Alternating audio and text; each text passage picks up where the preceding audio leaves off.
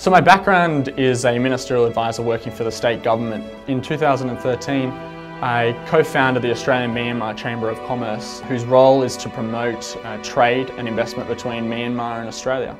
I've been responsible for delivering skill and capacity building programs for the Myanmar government that have reached over 1,000 Myanmar government officials. We provide advice and training.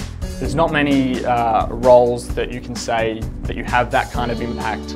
The course Masters of Public Policy had a really strong impact on my professional career. I got the opportunity to work with a range of really impressive academics, from Hal Kolbach, who literally wrote the textbook on public policy in Australia, to ministerial advisors, to former prime ministers and premiers, to leaders in the civil society as CEOs of the non-government organisation. Why I love what I do right now is because I get to spend half my year in a developing country. I get to see how they're making huge democratic reforms, how trade has been opened up and liberalised, and how the people of the country are really benefiting from that.